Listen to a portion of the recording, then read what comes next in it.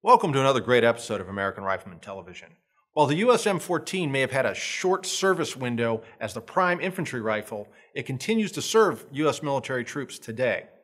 The semi-automatic only version of that gun, the Springfield Armory M1A, is still active on firing lines and at matches all over the country. There are more armed citizens in this nation carrying concealed than ever before, and this week, Joe Kurtenbach looks at the latest holsters from CrossBreed. For Eye of This Old Gun, we'll look at one of the rarer U.S. military model 1911s, and that's the model of 1911 U.S. Army as made by the U.S. National Armory at Springfield, Massachusetts. But for now, let's focus on the M14 and the M1A.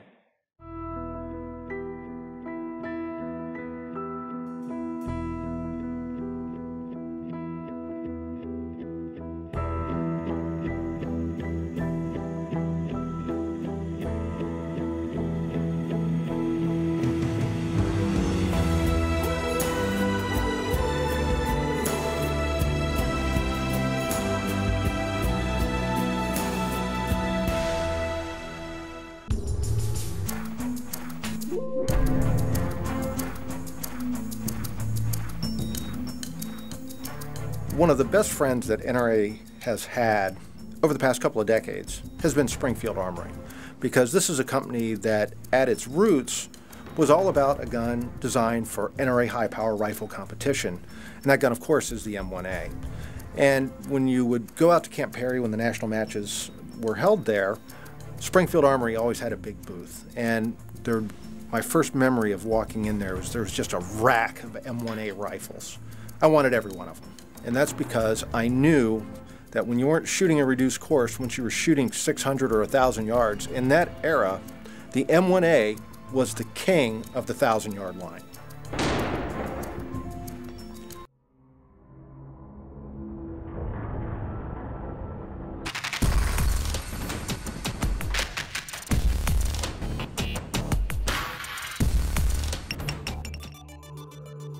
CrossBreed Holsters has a well-earned reputation among armed citizens for comfort and concealment thanks to their hybrid holster designs, which blend horsehide or cowhide leather backers with hand-molded Kydex pockets, which provide sure retention. In fact, it's pretty safe to say that CrossBreed's SureTuck holster design, really the granddaddy of the winged inside the waistband holsters, it's one of the most recognizable and also the most copied holsters out there.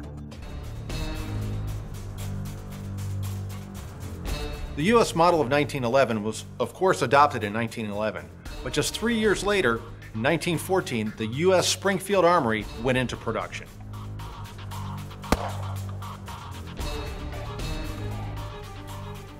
So in 1911, the United States Army officially adopts John Browning's design, the Colt M1911. And Colt receives the contract, the military contract for these guns, but there's provision within that contract that Colt needs to provide the schematics to the National Arsenal at Springfield Armory so that Springfield can also produce these guns. A reason for this is the US government doesn't want to run the risk of putting all of its handgun production solely into one manufacturer.